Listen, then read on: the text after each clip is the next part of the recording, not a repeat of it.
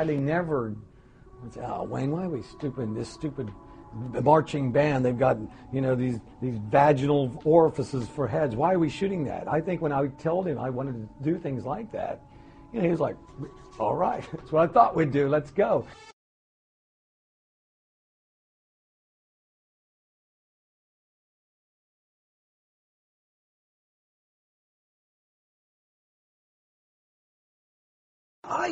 The way I would rationalize that or justify that, some of it wasn't intentional. We would see things and think, well, and because it's Christmas on Mars, it is about some kind of cosmic birth, and genitals and vaginas in particular are really good at birth things. Very true. They're good for other things as well, but in my movie it's about birth or whatever.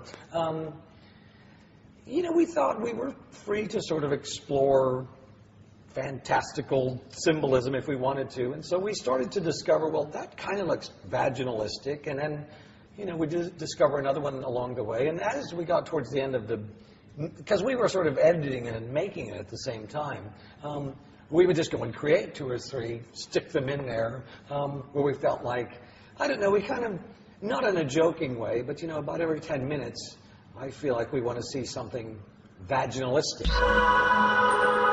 The vaginalistic looking things in my movie, I believe, are centered around the idea of birth. But in the minds of the people in the film, they're having some anxiety about it. And in the symbolism that I'm free to put into my movie, it's my movie, I'm sort of doing whatever I like. I want it to be sort of like this sort of hopeful, psychedelic thing. I don't want it to just be a story. I like that it can drift into some abstract, you know, strangeness or pranksters or whatever.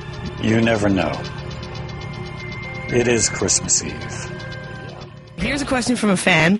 Are you going to come out of a vajayjay on stage?